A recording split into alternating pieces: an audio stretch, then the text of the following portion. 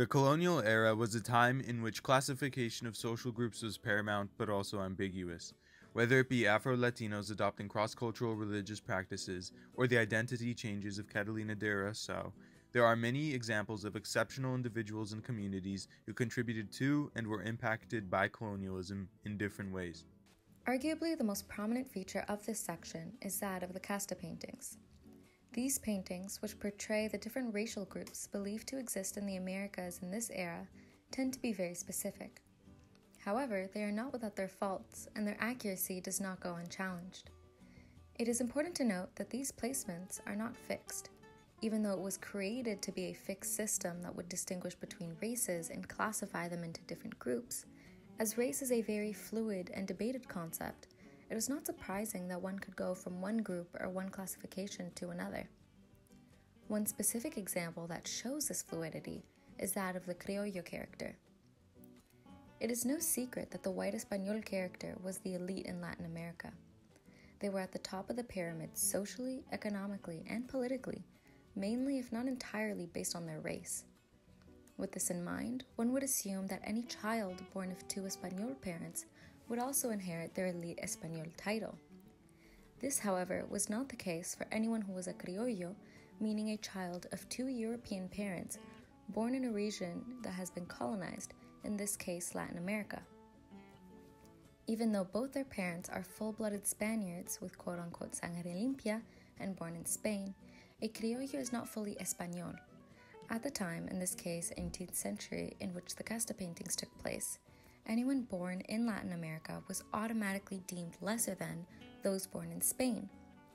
Because of this, the social status of a criollo and their legitimacy as a Spaniard could be up for debate, their birthplace often being an automatic step down in their status. Since the beginning of colonization by the Europeans, race and racial distinctions are issues that have been and continue to be at the forefront of many issues in the Americas. The casta paintings are just one way of showing how complex race can be. This conundrum can be found elsewhere.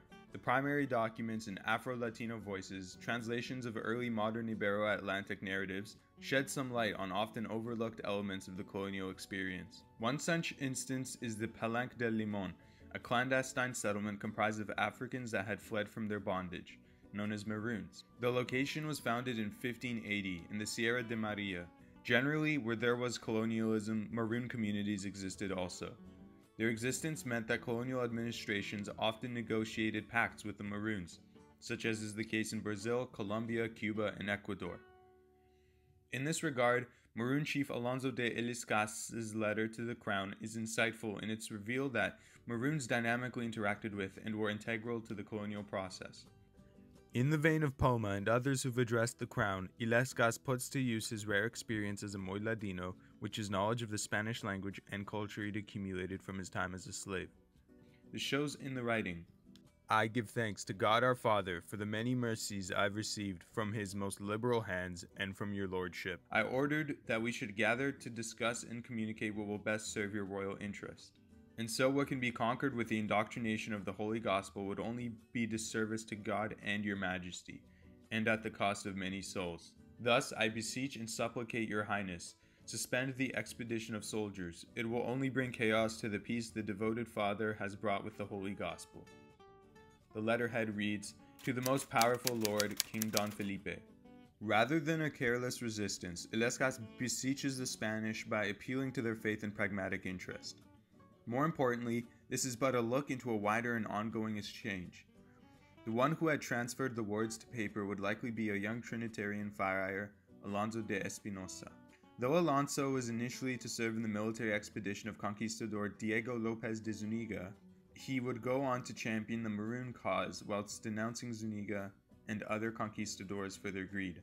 He likely contributed to the diction of Illescas's missive, but would eventually be punished for his disloyalty. This is but one unique insight into the role of the subjugated in colonial life. There are many others, like Ana de la Cal, who calls herself Lucumi as a way of denoting her status. She was a slaveholder and a morena.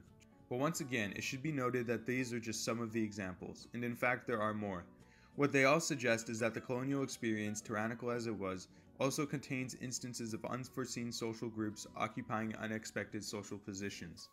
What Illescas, Espinosa, and the others show is that Spanish domination was not one monolithic nor instantaneous result. In the Esmeraldas, the Spanish made over 50 failed attempts to subjugate the area, all the while Illescas and his Maroons thrived there, alongside other communities, for generations. Furthermore, Illescas' Maroons allied themselves with some indigenous groups, whilst others, such as the Campases, were enemies, and the ensuing mulattoes from these intermarriages eventually grew to take reign of the community. Virtually all social groups are included in Complaint of the Indian, a rare 16th century theatrical piece. The narrative follows a group of indigenous Americans who are traveling to Europe to object to their abuse in the New World. The tribunal is presided over by archetypal characters such as Death. The characters of Death and St. Augustine insist to keep working and bear the suffering, and that the indigenous can only hope for justice in the afterlife. Even St. Dominic, who is supposed to be a Lascassian character and therefore on the side of the indigenous, places less emphasis on the greed of the Spaniards and more towards the corrupting nature of the New World. The play ends without resolving the petition of the indigenous. But despite this somber epilogue, the complaint of the Indians in the Court of Death provides an emic and allegorical view into the most vivid debates of that day. From the colonizer's perspective, we recognize that the destruction and slaying were brought upon by the Spaniards, in which further commences us to ponder this occurrence, as well as ask ourselves why these events took place.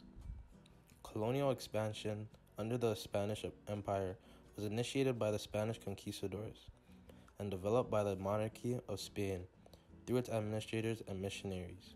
Trade, as well as the propagation of the Christian religion through indigenous conversations, were the reasons behind the colonial expansion.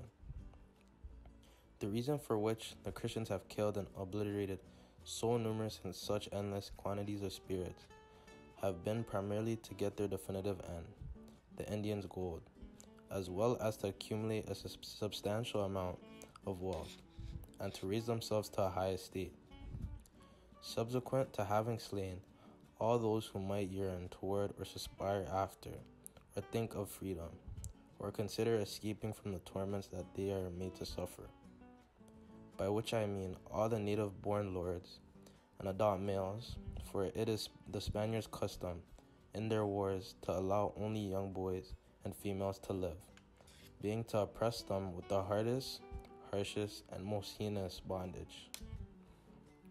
In the Testament of Las Casas, it states, I have great hope that the Empire and King of Spain, our Lord, Don Carlos V of that name, may come to understand, for until now, the truth has always been most industriously covered over.